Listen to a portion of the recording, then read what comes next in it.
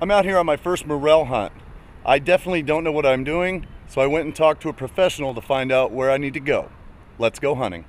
Morel mushrooms are a huge topic of conversation around here this time of year. With the window of usually just 1 month, morels are a mushroom you want to get, and fast. But if you're new to morel hunting, where are they found and why?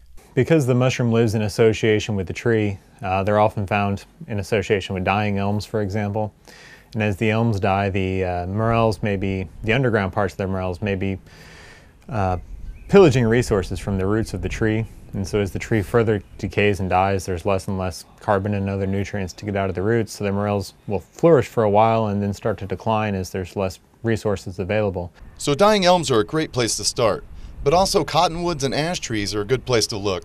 Areas along the Missouri River or other big rivers are often very productive. The floods of 2011, killed off a lot of cottonwoods and created some pretty good morel habitats all up and down the Missouri River. Morels come in all sizes, and everyone is looking for the big boys.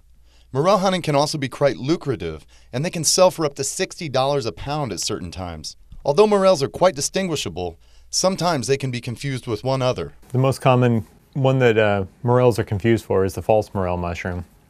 Morels are hollow on the inside, the false morel is not.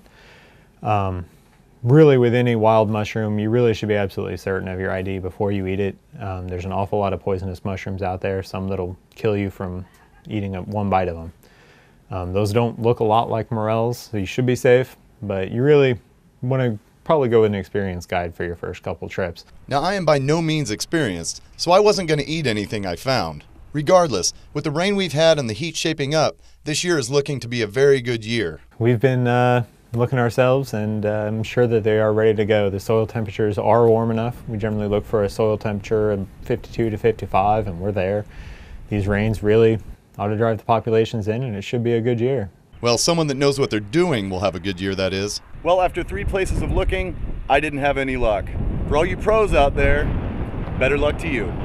Jeremy Lyons, Fox 26, KMPN.